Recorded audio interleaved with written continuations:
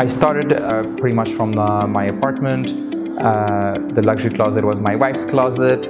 And then in 2012 we went and raised seed capital from some friends' family and also Middle East venture partners. So the journey started there. I saw these products that are immaculately crafted with the best material and craftsmanship that is handed down generations. And then I also saw that a lot of these products unfortunately end up with customers for a short while, but then in closets. While there's a lot of people out there dreaming about owning these products. I was telling some of my friends, and one of my friends came out and said, "Oh, but of course it already exists. There's this place and this place and this place and this place. Do it." And I was like, "Oh no, somebody's done it before."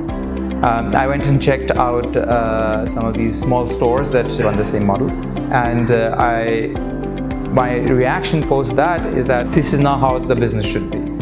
If they, running the business the way they did, could get that traction, then I was like, how big can the business be if you actually do it properly and you put some capital behind it? Soon enough, the challenges became, how do you get the right initial team on board? What is the talent that you should be hiring?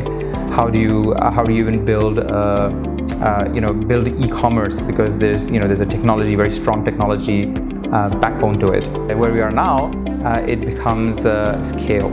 So how do you design processes that scale?